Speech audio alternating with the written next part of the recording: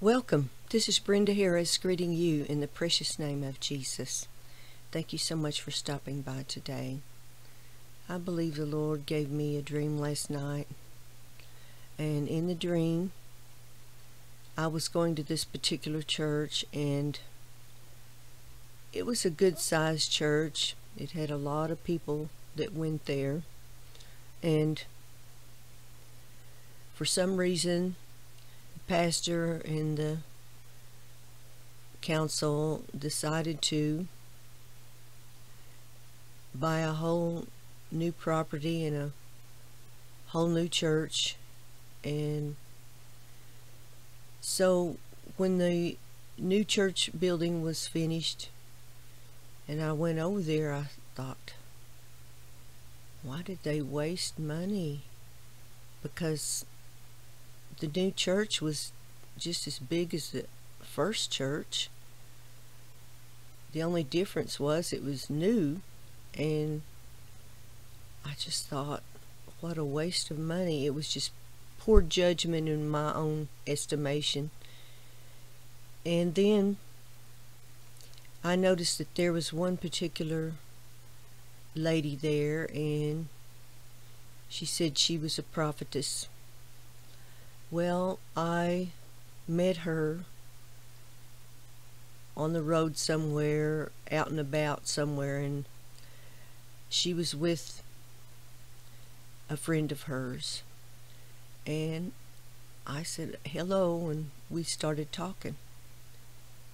That lady started prophesying over me, and I was just astounded because now on the first prophecy sounded pretty good, but then she kept on prophesying, and then it started sounding weird. And then it hit me that she was a false prophetess.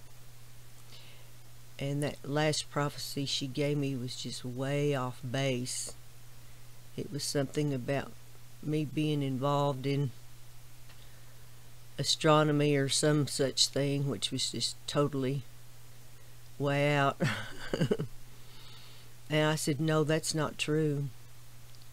And she said, yes, it is. I said, no. So I left, and I thought to myself, I'm leaving that church, because those people really believed that she was a true prophetess. So I think maybe God is saying to be careful who you listen to and who you believe.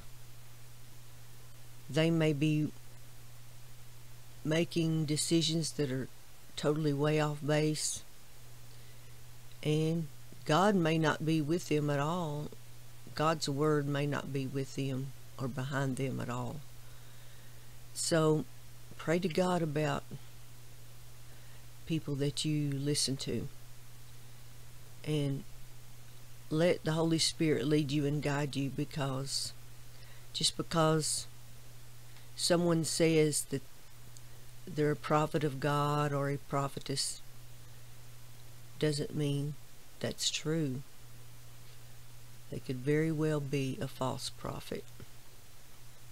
And the devil wants to trick people, and he wants you to place your faith into something that could very well be wrong. Because, make no mistake about it, the enemy wants to steal your soul any way he can. So I believe God is saying, use discernment from the Almighty God and be wise. In the mighty name of Jesus, amen.